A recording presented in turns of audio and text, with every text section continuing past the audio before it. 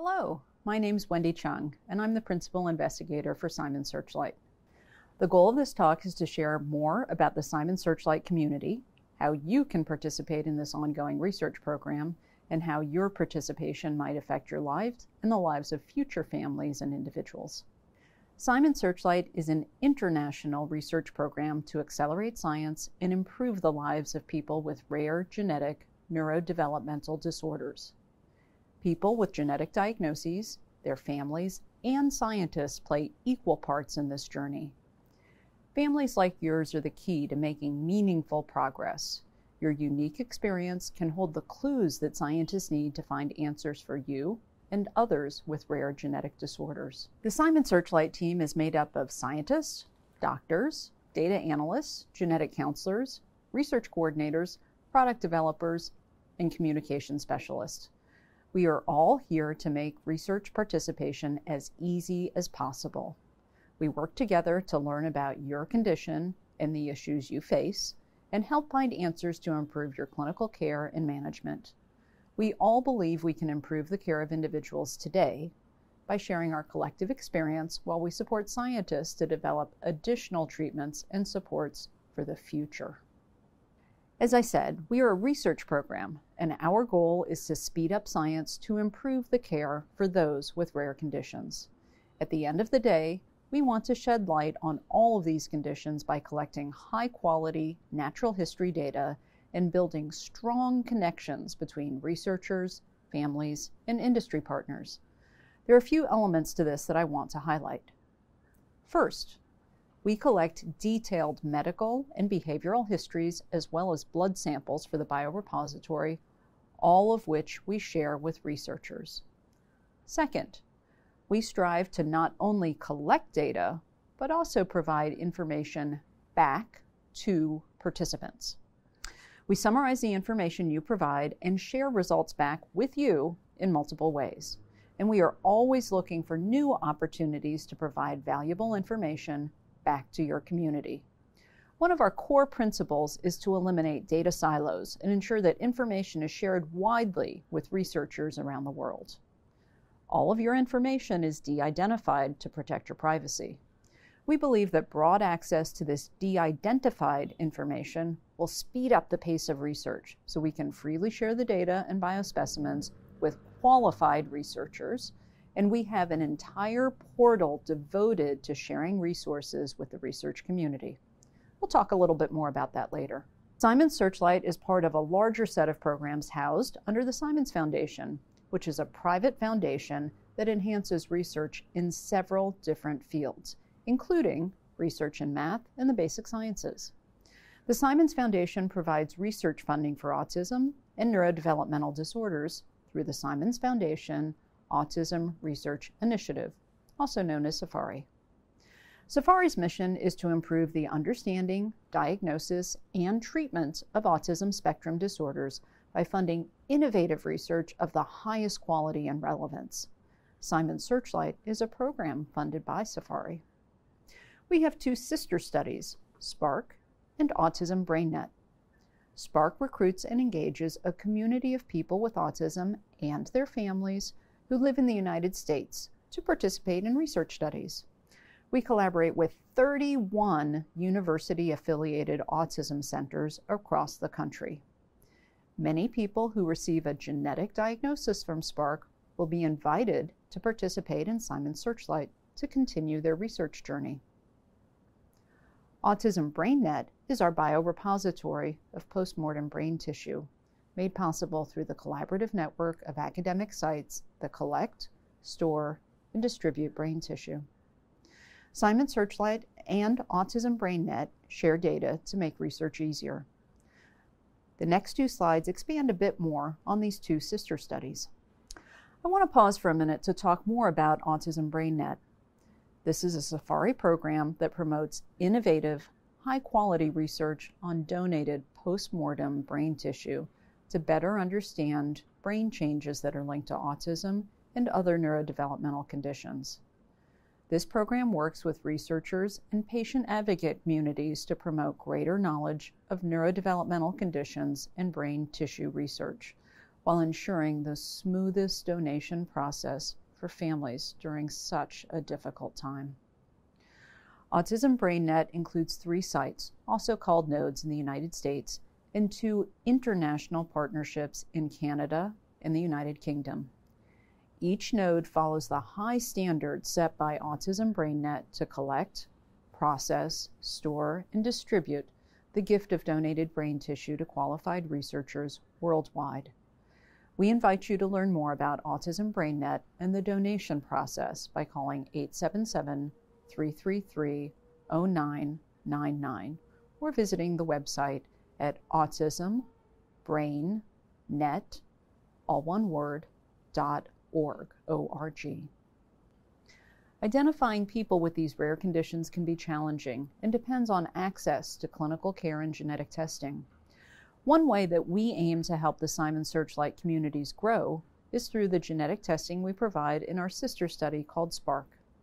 If a SPARK participant is found to have one of the genetic conditions that we study in Searchlight, we let them know, and we invite them to join Searchlight to continue their research journey and be connected with other families. Here is a list of the genetic variants we study. The Simons Searchlight gene list contains over 150 genetic conditions that are known to be associated with autism and other neurodevelopmental disorders. We expect this list to grow as we learn more. We know that these genetic disorders are rare, so we aim to make this research accessible to as many people as possible. Simons Searchlight is now available in multiple languages: English, Spanish, French, and Dutch. We are planning to add more languages in the future. Participants who may speak a language other than English may have a slightly different list of surveys to complete. This depends on what survey translations are available for the published measures. We prioritize surveys that are standardized, scientifically validated, and sensitive to detecting changes over time. By collecting this information over time or longitudinally, we all learn more about how the condition can change as people get older. Overall, we aim to collect information in a way that is feasible and scalable, with a focus on generating knowledge that is useful in designing future clinical trials to assess new treatments and address the issues that are a high priority to participants and their doctors. This table shows what information we collect from people with genetic variants in Simons Searchlight and how many times the information is collected. One of the first things we ask for is a genetic lab report from the person who has the genetic condition, as well as any other family members who have had genetic testing done. This is to ensure that everyone ends up in the correct place and that researchers have the necessary data to analyze from these reports. We then ask questions about medical and developmental history and medication use. Importantly, we will check in every year to update anything that has changed. We use several online surveys to collect essential natural history information to understand how the genetic condition might affect daily life. We have a detailed seizure history survey, sleep surveys, quality of life surveys, and a measure of development and everyday skills called the Vineland, as well as other standardized surveys. Some surveys were ideas from participants that led to the development of new research questions. When a blood sample is needed, we work with Quest Diagnostics in the United States to do the collection. We send participants a blood drawing kit that they can take to their local Quest center.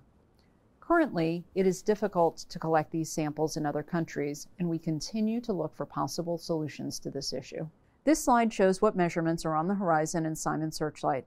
In response to feedback from families and patient advocacy groups and the results of our Voice of the Community project, we are implementing new measures. These are more sensitive, inclusive measures of all types of communications, such as the ORCA, and motor development, such as the PDCAT. These are used in clinical trials and natural history studies and can chart change over time. These may be more sensitive measures of severe behavior problems in people with neurodevelopmental disabilities. We will annually update developmental milestones, and we are planning an expansive EEG record collection. Giving information back to participants is high on our priority list. We provide standardized reports for some of these surveys. The example on the upper right is for the Vineland survey, which provides information on daily functioning. The report explains a bit about what the results mean and where you or your child falls within those ranges. In addition to these individualized reports, we also do summary snapshot documents that look at an entire community and provide high-level information that is visually easy to understand. You can see an example of this type of summary in the middle of the screen. We currently provide these every 3 months for communities that have enough data submitted. We also do more detailed presentations at conferences and meetings. The more data that's submitted by participants, the more information we have to share back with you. Along with sharing back with participants, we want the information you provide to contribute to ongoing scientific knowledge. This includes genetic reference guides such as ClinVar and gene reviews, and articles in scientific journals and presentations at scientific conferences. Another way we help to support ongoing research into your genetic condition is by letting you know about new research opportunities outside of Simons Searchlight. We do this through a program called Research Match. Through Research Match, other scientists can ask to have specific surveys built into our system and sent to you. They are then sent the data that you provide, and this information is also added to the Simons Searchlight repository to further build on the information you have already submitted. We will also let you know about in-person studies, such as clinical trials, and you can choose to learn more at that time. Because we collect information in a standardized way across many different genetic conditions, it is easy for researchers to compare findings in related genes and see how they might be connected. So if something is learned in one condition, it will be possible to assess whether those same learnings apply to another related condition.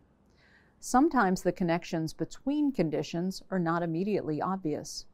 We have brought together a large number of neurodevelopmental conditions so that we can apply discoveries across as many possible conditions as we can. Simons Searchlight participants have the option to donate blood for research. This can happen remotely through Quest Labs in the United States or at in-person family conferences where international participants can also donate. The donated blood is sent by mail to our biobank. This blood is used to make various types of research resources, such as cell lines, DNA, and induced pluripotential stem cells, or iPS cells. In the next 2 slides, I will talk about how iPS cells are made and why they are valuable. So what exactly is Simons Searchlight doing to create iPS cells? As mentioned, participants can donate blood that is shipped to and stored in our biobank. The creation of iPS cells happens at the New York Stem Cell Foundation, and the resulting iPS cells are again stored in the Searchlight biobank. It takes 6 to 9 months to make iPS cells, and the iPS cells that are made are available to researchers worldwide. iPS cells can be requested through a portal called SafariBase. Once a researcher requests the samples, the request is reviewed by our staff and the samples are shipped to them. Safari has formed a collaboration with the Nancy Lurie Marks Family Foundation to finance the creation of the iPS cells. With this, we save researchers time and money and ensure that the iPS cells are a high-quality resource. The iPS cells that we are making are made from Simons Searchlight participant blood donations, but they can also be made from other sources like skin cells. Within your blood, there are many different types of cells that we cannot see with our bare eyes. Certain blood cells are separated and treated in a special way that tells them to become iPS cells. This first step takes about 6 to 9 months. That is the time it takes from receiving the blood to making the iPS cells. I want to point out that making the iPS cells is not an experiment. We are making iPS cells to create a resource for researchers to do their specific experiments. By making these cells available, Safari saves researchers time and money so they can focus on the real experiments. But why are iPS cells so valuable? iPS cells are very special because researchers can force them to become specific cells that make up the different tissues of the body, such as the nerve cells that make up the brain, the cells that make up the liver, or the cells that make up the heart.